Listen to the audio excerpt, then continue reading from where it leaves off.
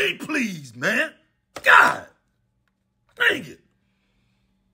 Juanita Bynum. Yeah, this is Alton. My bad on that video. I thought nobody needed your class.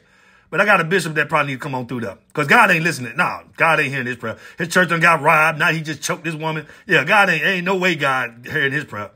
Yeah, he gonna need your class. Now he going to jail. So he gonna probably come back. But it's in October, right? Oh yeah, he got time. He probably bail out. He got the money, so charge him the full price. Yeah, he be flossing and everything. All right, I'm sorry again. My bad. God ain't pleased, so you are an embarrassment to the church. Some of y'all churches got to stop going live, man. You are embarrassing us, man. Shoot, but somebody ain't gonna lie. Some of y'all pastors should have been in jail. Because y'all been laying hands a little bit too strong. I had one pastor, I'm talking about, I'm like, sir, whatever I did, I'm sorry. Because obviously this is personal. I had one pastor, man, I saw him in the pulpit digging his nose the whole time.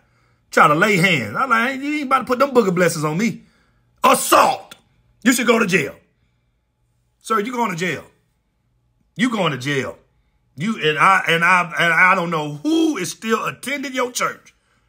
But Lord Jesus, what in the world are going? Listen, please, churches, stop going live. Please, some of y'all got to stop. God is not pleased with some of y'all. God ain't pleased.